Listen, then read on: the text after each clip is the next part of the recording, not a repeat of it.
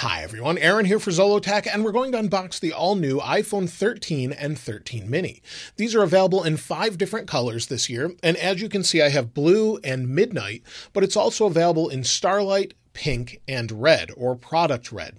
Now these start at about the same prices as we had last year, $699 for the mini and $799 for the 13, and you can go all the way up to $1,099 on the 13 at its top storage. This year you get an extra 64 gigabytes of storage for free. The bottom starts at 128 gigabytes. So we have 128, 256, and 512 gigabytes of storage available. Now these are also available for $30 more if you buy them unlocked. Again, like last year, with the 13 and 13 mini, they're $30 more with an unlocked option. If you buy them through a carrier, you'll save $30 overall. So pretty similar to last year as far as overall prices. Let's go ahead and unbox these and take a look. Now here's the iPhone 13 mini and the 13, and we're going to unbox them together because they're so similar other than their size. I'll talk about the differences in a moment, but the iPhone 13 mini, as you can see, is in midnight, or it's their black color. Now these boxes were not sealed when I received them. Apple sent them early so I could take a look at them. This is not sponsored by Apple, but let's go ahead and unbox this. So we'll take the top of the box off. And as you can see, this is the iPhone 13 mini in midnight. It does have the wrapper on the display still. We'll set it aside for just a moment. And in the box, you can see we have our Lightning to USB-C cable. So USB-C, just like you would expect. Nothing really different there from last year. And we also have a little bit of paperwork here. So we have a SIM card removal tool or ejector tool, a little piece of paperwork talking about the warranty, and then we have an Apple sticker to go along with it. So we have that in the box, and that's everything we get. So let's go ahead and take the wrapper off the iPhone 13 mini. And you can see there already we have that smaller notch. We'll talk more about that in a moment, but let me set this phone aside and take a closer look at the iPhone 13, and then we'll take a look at what the differences are. So the iPhone 13 you can see is in blue here, and this is a different blue than we had last year. It's sort of a lighter blue, similar to what they have with the iPhone 13 Pro and Pro Max. It's a different color blue this year, and again the exact same thing, only the contents inside is a little bit bigger as far as the overall packaging. So other than that, we have a little bit bigger sticker, it looks like, compared to the mini. So in the iPhone 13 mini box, it's a little mini Apple that comes with it. So that's really the only differences as far as what's included. Now we'll go ahead and remove the cover from the iPhone 13. And that's the iPhone 13. So from the face of it, it looks pretty much the same as last year. But I wanted to do a quick comparison just in overall look. And here you can see the iPhone 13 versus the iPhone 12. So the iPhone 12 on the left, the camera arrangement is a little bit different. The phone is slightly heavier this year. Now on the iPhone 13 compared to the 12, the first thing you notice is the power sleep wake button is a little bit lower or moved down on the iPhone 13. The millimeter wave antenna looks to be in the same place, and also the camera bump is ever so slightly larger. So you can see that here, and you do get a little bit of extra weight. It's 6.14 ounces or 174 grams.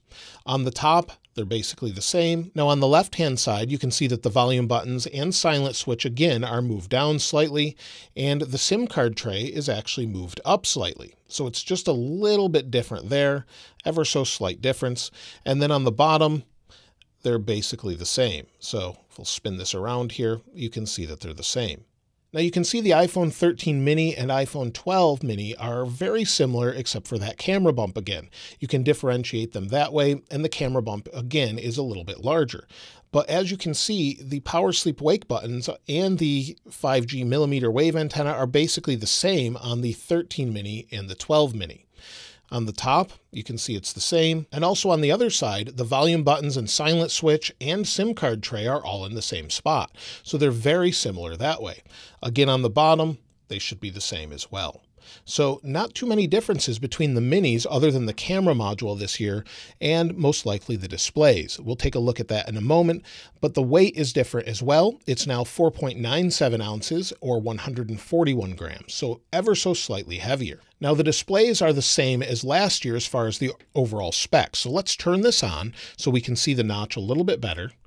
We'll turn them both on, and we'll set them up in a moment, but they both have ceramic shield on them, and they are the same sort of size and resolutions as last year, 5.4 inches on the Mini and 6.1 on the 13. Now the 5.4 inch you can see, and the 13, the displays look about the same, but the notch is a little bit narrower and maybe a little bit deeper into the display. So it's a little different. You'll have to determine for yourself whether or not you like that or not. But the 5.4 inch display is 2340 by 1080 pixels with 476 pixels per inch, just like last year. And the iPhone 13 again has the same sort of resolution as last year, 2532 by 1170 with 460 pixels per inch. This year, they both go up to 800 nits of regular brightness and 1200 nits peak brightness, basically when you're viewing HDR content. They have True Tone, but on the 13 and 13 Mini, there is no 120 Hz ProMotion display. That's reserved for the Pro models. So you also have haptic touch like you would expect, and let's compare the notches quickly as well. Now you can see the differences in the notch here, where we have the iPhone 12 mini and 13 mini and iPhone 12 and 13. The notches are definitely different. You can see they're narrower, and again, they may protrude a little bit further into the display. Now this year we have an all-new A15 Bionic CPU with a new 6-core CPU with 2 performance cores and 4 efficiency cores, a new 4-core GPU, and a new 16-core neural engine. I do believe we still have 4 gigs of RAM. We'll check that out a little bit later, and we'll talk about the cameras later as well, but let's get these set up. So we'll go ahead and set them up. I'll set up one and then I'll set up the other after, but let's pick our language here. So we'll go back and you can select English. Now the easiest way to set this up is just have another phone nearby to add it to your account, whether that be an iPhone or not, so I'll get it set up. So you'll see if I bring it close here, it says set up a new phone. We'll go ahead and hit continue. I'll scan it here. Now we'll put in the passcode of the other phone. Now we'll get Face ID set up, and I'm setting up the other phone at the same time, but we'll go ahead and get started here. We'll scan my face. Just move your face around if you've never set this up before. We'll just move in the opposite direction. Fill in all of the ring here, and then we'll hit continue. Now it's asking if we want to transfer data from another phone. I'm going to set this up as new for now, but we'll go ahead and hit other options. Now you'll see it says make this your new iPhone, and it just gives you your latest backups that you might have had from other devices and also your settings. You can customize them here. We'll go ahead and hit continue. Now we can either share audio recordings with Siri or not, and then app analytics, you can share those or not. And then it says restore from iCloud. So it's going to restore my settings from iCloud, but not all of my apps and everything. Now you can see we're at the home screen on both phones. And if we take a look at what version comes pre-installed with it, we'll go to our settings, then general, then about, and you can see we're on iOS 15. So that came pre-installed with the phone.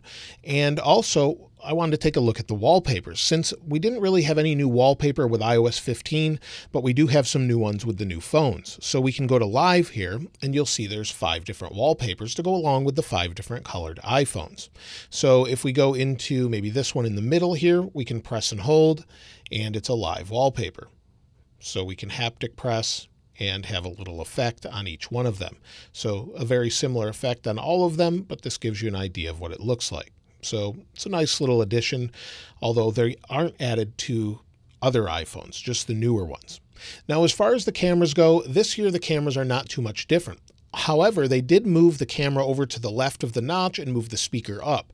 But the camera is similar to last year, where it's a 12 megapixel f2.2 aperture camera, and it can this year, according to Apple, record 4K 60p in HDR. So if we go into our settings, go over to camera here, we'll go down, find camera. Under camera, you'll see we can record video at 4K 60 and also have HDR. We didn't have that option last year. We could record up to 30 frames per second on the less expensive non-Pro models. So now we can record in HDR this year if we want to do that. So that's something they've updated. And they've also updated the rear camera as well. In fact, there's a big update with the rear camera. We have a dual 12 megapixel camera setup, but we also have sensor shift stabilization this year and a much larger ultra-wide sensor with an f2.4 aperture that lets in 47% more light, and it's should be much, much better. Now also, the wide is an f1.6 aperture, which can collect a lot of light. And then we also have a 2x optical zoom with 5x digital zoom with, again, that 4K Dolby Vision HDR. So these should be really nice. And we also have Smart HDR 4, which can now recognize up to 4 different people in a scene optimization. So let's go into the camera, and we've got some photographic styles this year. So we can choose a style, and you'll see it shows different styles and how this would work. So you can have it set to what you like. Maybe you like more contrast. You want it to be a little bit more vibrant. It will do this by default every time you take a new photo. So if we go back to maybe just standard and we're in photo, we can tap the little arrow here, and then we have some different styles. So we have standard. And you'll see if I put this phone behind it, we've got standard, rich contrast, vibrant, warmth, and cool. And then we can adjust the tone on each one of them. So we can adjust the tone. We'll adjust this here and set it that way. And then we can adjust the warmth ourselves as well, depending on what we like. And it will stay that way the next time you take a photo. So if you want it to look this way, it will look that way all the time. So that's something they've updated. They've also added a new cinematic mode to video.